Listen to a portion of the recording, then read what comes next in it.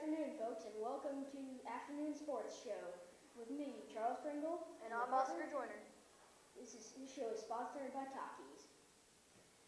First question, do you think Houston is a good fit for Dwight Howard?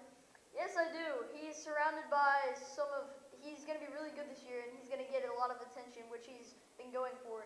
And he's going to have Jeremy Lin, he's going to have Chandler Parsons, he's going to have James Harden, and they're all just going to surround him, and I think make him a ton better.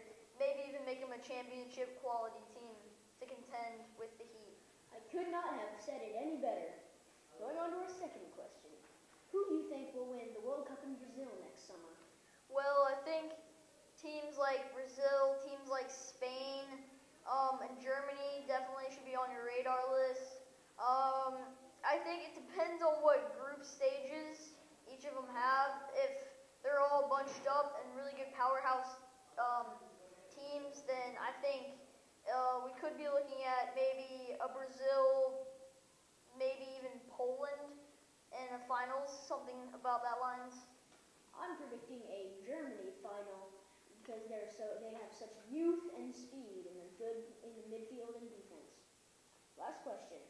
Who do you think will win the Super Bowl? Well, I'm probably going to have to go with my Giants. You know, I'm a bit biased towards them, but, I mean, they do have Eli Manning, Victor Cruz. They're getting some good defensive players like Justin Tuck.